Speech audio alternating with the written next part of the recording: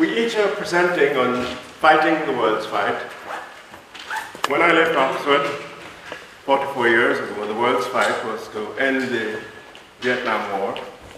There was no concern with corruption. Corruption, the abuse of public power for private purposes, became an issue 15 years later when Peter Eigen founded Transparency International. And then it became the world's fight in 2003 when the United Nations Convention Against Corruption was established to bring all nations together to fight against this particular scourge. On the non-governmental level, just a few days ago, the World Council of Churches, which brings together 110 different nations, the 500 million Christians, declared October 14 to 20 a call to action against corruption, seeking to get 1 million signatures on a petition for integrity, acknowledging the serious nature of the corruption problem on a global basis. And earlier this year, the Global Corruption Barometer surveyed 114,000 people in 107 countries, and the vast majority agreed that corruption was a most serious problem. So what was a minimal concern before has now become the world's fight. Why and how has this been the case? Again, the Global Corruption Barometer tells us why. The majority in all countries believe that public authority has become subject to private power. And that even in democracies where it is supposed to be by the people and for the people, corporate power subverts the power of the electorate. Indeed, you may recall that it was 5 years and 5 days ago that Lehman Brothers, holding over $600 billion in assets, filed for bankruptcy, triggering the global financial and economic crisis. That global financial and economic crisis, as you know, led to hundreds of thousands of people, mainly young people, losing jobs, hundreds of thousands of people losing their homes, pensions being degraded, and the value of personal wealth being in decline. Yet, 5 years and 5 days after, not one of the CEOs, the accountants, and the senior auditors, who it is now established behaved improperly in an inappropriate and sometimes corrupt ways, not one has been prosecuted, not one has been incarcerated, not one has been punished for their crimes. And therefore, the people are saying that we need to do something about this. The consequences of corruption, of course, go well beyond and before the global financial crisis. The World Bank estimates that $1 trillion is paid each year in bribes for the private sector to get public contracts around the world, so that when bridges are built by contractors who are not qualified and experienced enough, they collapse before the time. The aid and grants to persons and to individuals and to causes around the world, whether from the World Bank or the Inter-American Development Bank, it is estimated that 20 to 40% of all aid, whether to combat AIDS or deal with disease, whatever, goes into the pockets of the corrupt. But that is grand corruption at the big level.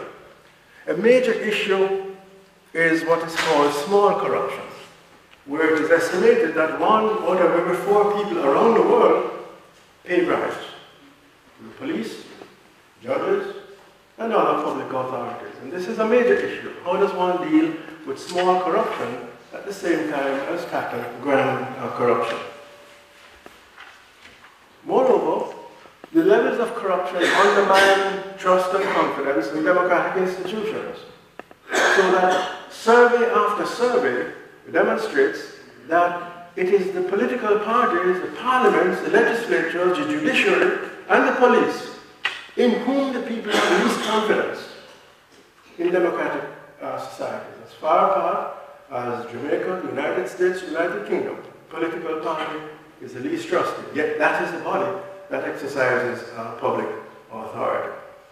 So we and the world's people, we have a fight in our hands to deal first of all with our own temptation to be corrupt, because very often the ability to get a house or a license depends on our willingness and on our ability to pay a bribe. We have to strengthen the laws and to build institutions to punish the corrupt, to show that corruption does not pay, because if you're teaching the youngsters honesty is the best policy, and they see with their own eyes that the corruption does pay, then the teaching of ethics really falls on deaf ears. We have to build people's movements for integrity.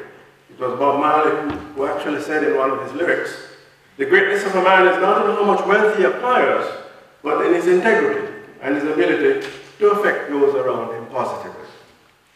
Well, on a global scale, we can say that that fight is making progress. Transparency International now has 100 chapters around the world, including in Jamaica. We established National Integrity Action, of which I'm the Executive Director, in 2011.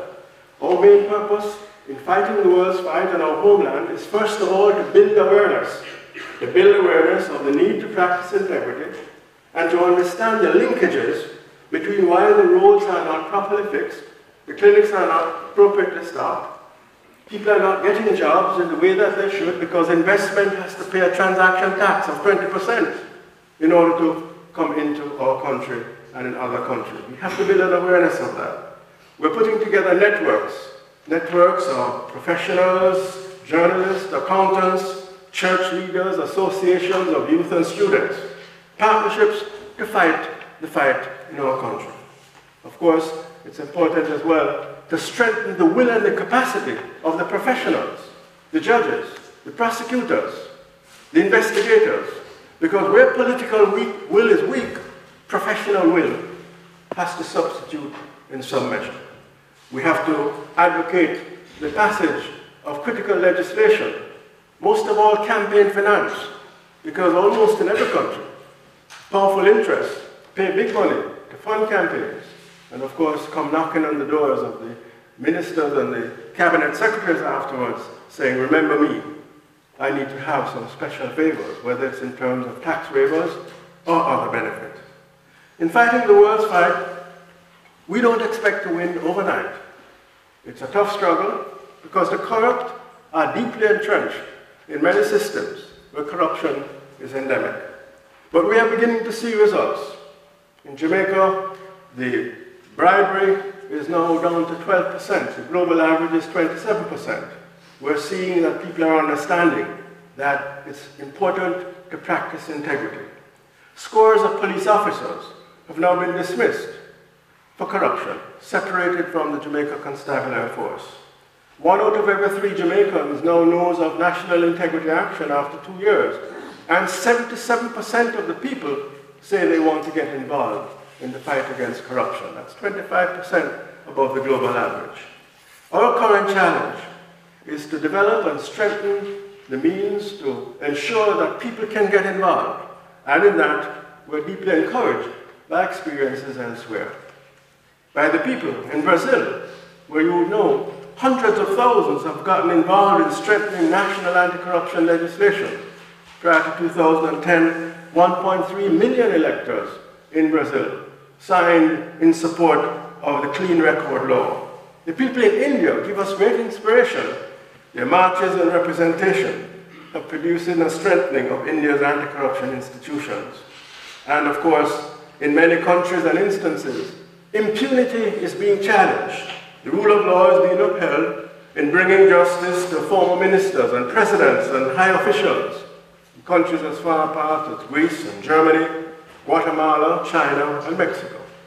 So the world's fight against corruption is essential, it is tough, but it is making progress in bringing integrity and trust as principles of public institutions, but also of interpersonal relations. One of the main challenges we face, how to get people to behave with integrity and honesty when they see that in high places it is corruption that pays. We have to keep the fight up, to enforce the rule of law, to hold the corrupt to account, to clean up democratic processes, and of course to empower the people, because it is only through that means, the empowering of the people, that we are going to restore public authority as an authority for the people and not an authority for private interests. Thank you very much.